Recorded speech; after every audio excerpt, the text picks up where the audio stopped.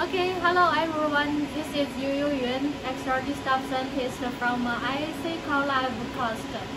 Here I will show the basic powder XRD training on bruker D2 phaser. We have two XRD rooms. One is 337 and one is 336. The machine we will give training in D2 phaser, which is located in 337. And this is our sample preparation area. For the samples which are toxic or which have a strange smell, it's forbidden to prepare here. You should go to 336 and you should use the film hood. Here you can see we have different sample holders. First we have 3 for powder samples. Why we have 3 sample holders? Because you can see the center of the sample holder. It is for different volume. It's related to the amount of your sample. And we also have another for bulk materials. For example, some thin film. If your amount of your sample is not enough, we also have the zero background sample holder. Yeah. Okay, for the preparation of the powder sample, if the crystal size of your sample is more than several hundred nanometers, I think you should use the mortar to ground it. And if the crystal size is better, then you can put your sample directly on the sample holder.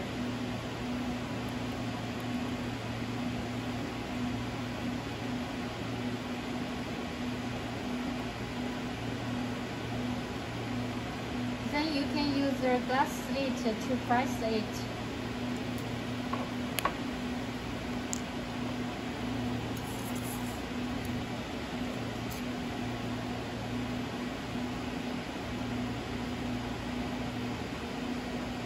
To make the sample surface is the same height with the sample holder.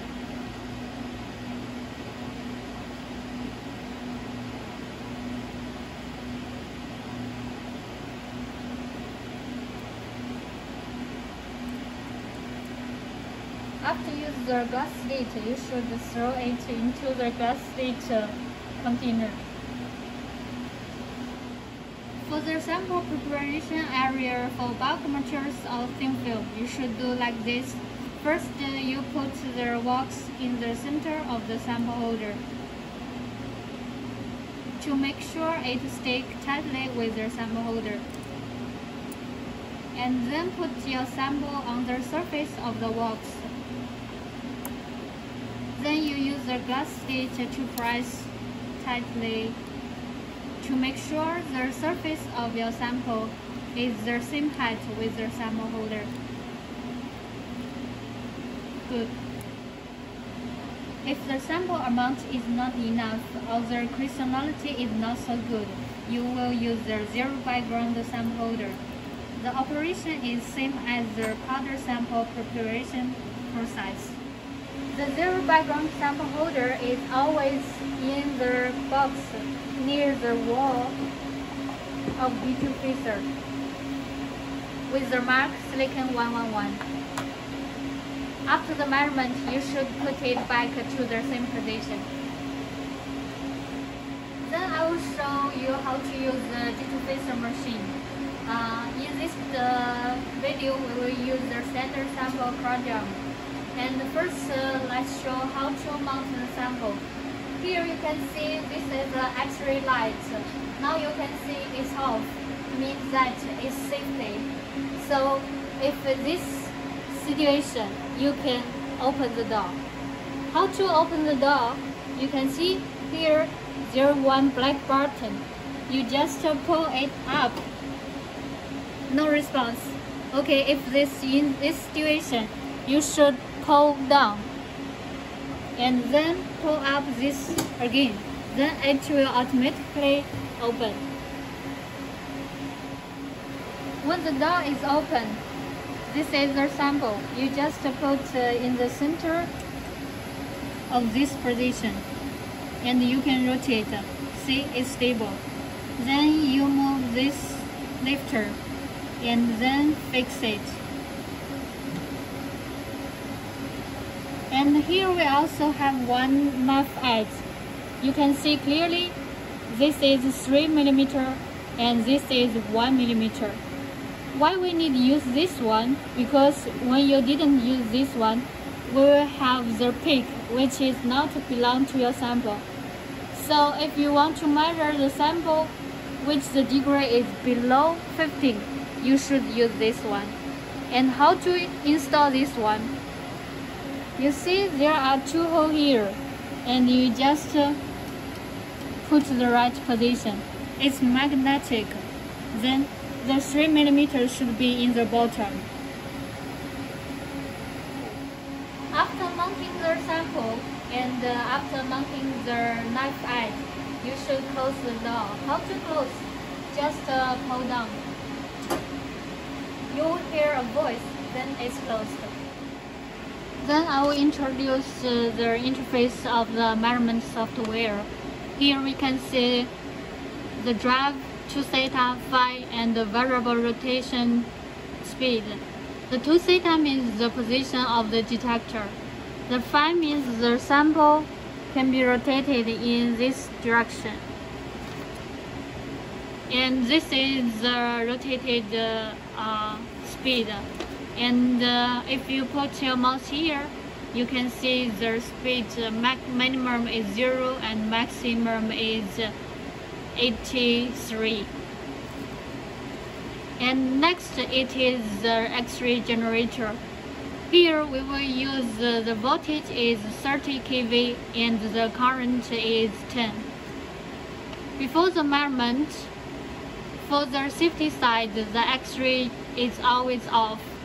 So if you want to start the measurement, then you can click on.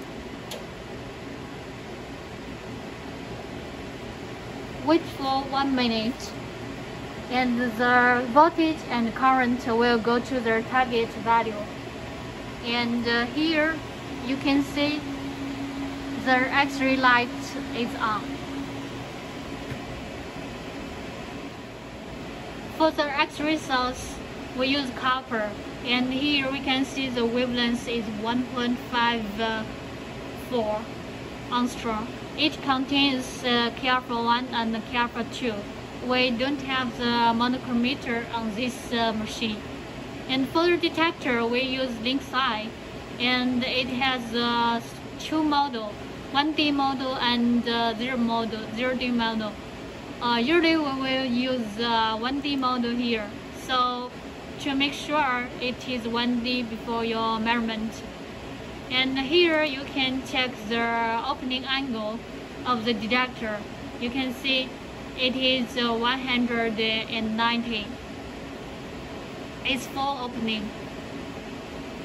Then close. If it's not full opening, you can check here the PSD opening and make sure this is the maximum. Okay, then we go to the scan setup. Here we can see the scan tab is coupled to theta and theta. We only use this one. And the scan model is continuous PSD first. And the parameter you can set is 2 theta, the start angle and the stop angle. For this sample, I will start from 20 and stop at 80 degree. For the increment, usually you can set 0.02 or 0.01. After you set the start angle and the stop angle, you can get the steps here, and then you can set the time for per step.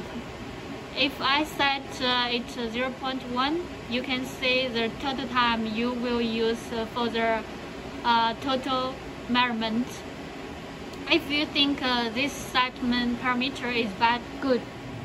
Okay, after the parameter setup, you can start your measurement. Here we have one icon, start. You just click.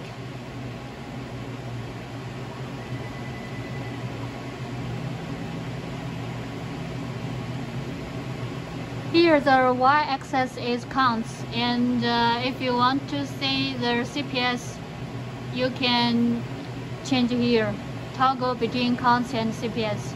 But usually we will use counts here.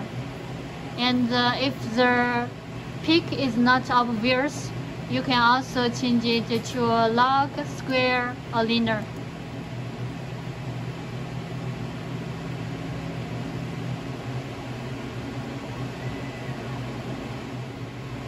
We also have another option. Here you can see it's auto repeat. Auto repeat means if you are not familiar with your sample, and you can go to a faster scan. And if you think the faster scan is good, then you can check the auto repeat and you will go on a long measurement. Just click and check. If you think the measurement is not good, you can uncheck here. After the measurement, you should save your data here. File, save results. And the data will stored in the D disk. And here you will build your own folder.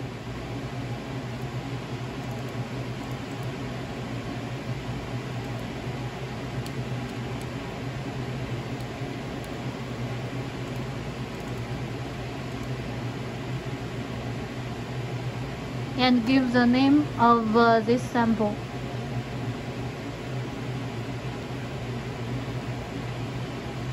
Here you can save it as BRML. Also you can save as raw data. If you want to plot this data in the Orange software, you can save it as TXT.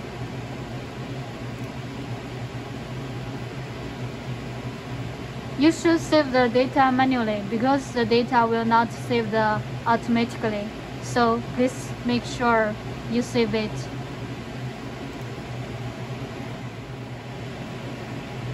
After you save the data, you want to measure another sample or you want to take your sample out. The first thing is that you should make the X-ray off here.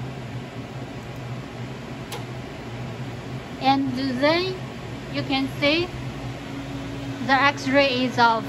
Then you can open the door and take your sample out. It's the same operation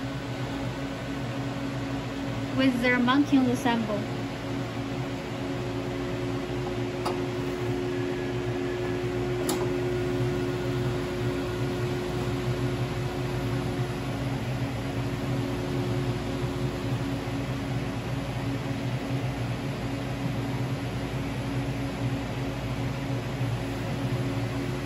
Then close the door. The knife edge is always here. Don't remove it out, okay?